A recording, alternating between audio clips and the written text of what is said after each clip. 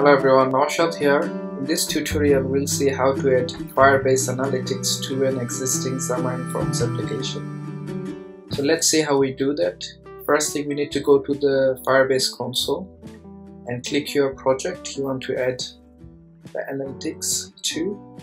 Next thing, you need to go on the analytics on your left hand side and click on the dashboard, and then you have to enable the analytics for your project.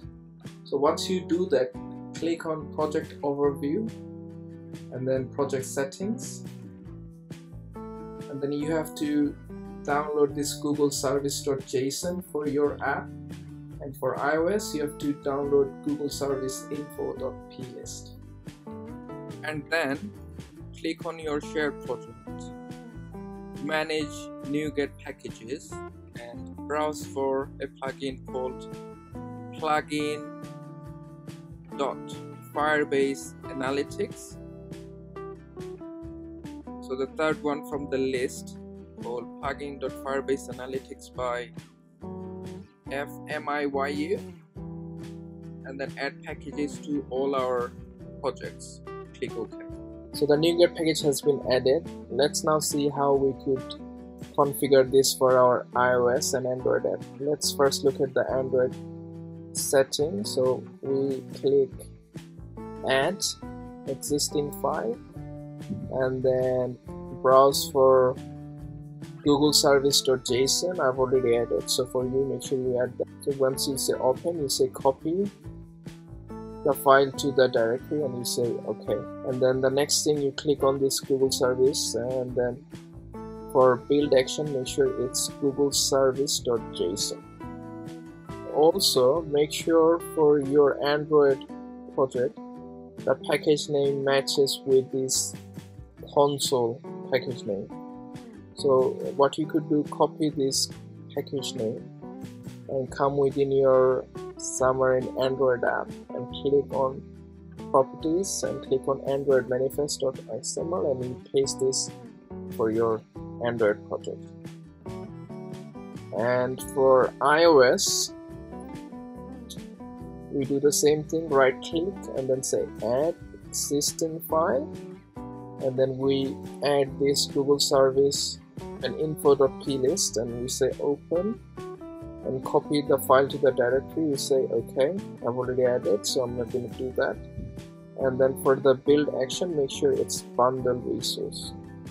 Inside info.plist, make sure your bundle ID matches with your console's bundle ID. For example, the bundle ID has to match, so you could simply copy this bundle ID and then paste this here and save it.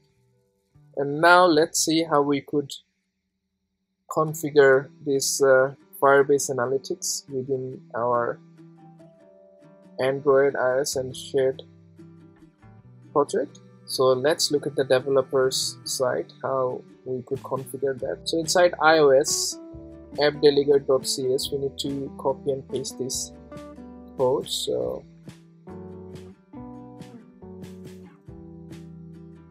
inside this finish launching method, we simply paste this firebase.core.app.configure. And for Android, inside mainActivity.cs, we have to copy and paste this line of code. So we simply copy and change the bundle to save instance state. So that's it. This is the only two things we need to do for iOS and Android. And now let's see how we could log event from our existing Xamarin Forms application. So on this student detail page, we are deleting a student from a real-time Firebase database and updating a student from the real-time database. So we could simply log an event calling this cross Firebase analytics.current.log event and then passing this parameter. So I'll simply copy and paste this code. So basically I've got to import this Firebase Analytics.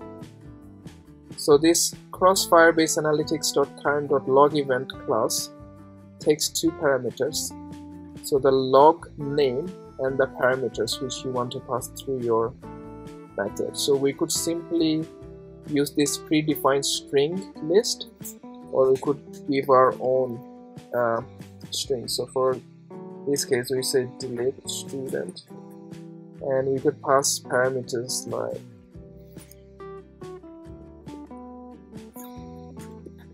first name, and we could give our student first name, which is coming from the view first name dot text, and we could also do this for the last name, and we could give the last name of our student like this. There is another way of passing this log using this dictionary key pair value, so it's up to you whichever way you want to do it. We could also set the user property like this. So for example, update student, we could log this user property like this one, update student, and we could give the student's first name, and we could also set the screen name. So inside our constructor we could simply copy and paste and give our screen name, so that takes string as value. So we could do student details page, and for the value we simply pass this student details page as well. We save it. So this is how easy it is to log an event using this plugin. So let's now run this code on our iOS simulator and see how it reflects within our console. So the app is running now. The first thing, I'm gonna add few student data to the real-time database. I'm going to add few more of the same data for testing purpose, and when I click onto a student, that takes me to the detail page where I've added the Firebase Analytics log event. So if I delete the student, that's going to delete the student data from the real-time database, and that should log the event in our analytics as well. So I have deleted and updated few of the students from within our application, and now let's see within our console how it reflects.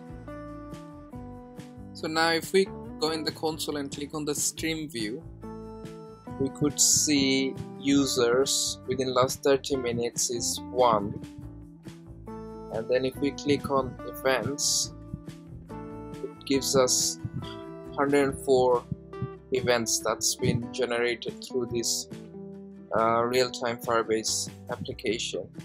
Also for users, if we click on trending, it's going to give us the OS version, which is iOS 14.2. And for the events, if we click on trending, you could see the most number of views are this screen view, which is our constructor. So if we click on Firebase screen class, we see the student details page, which we defined within our constructor. Also, we could see this custom renderer that's been generated through Xamarin forms, and also we see the user's location, the app version. So sometimes it takes a while to get this real-time data within this stream view, so make sure you relaunch your application a few times, and then you see these events are coming within your console application.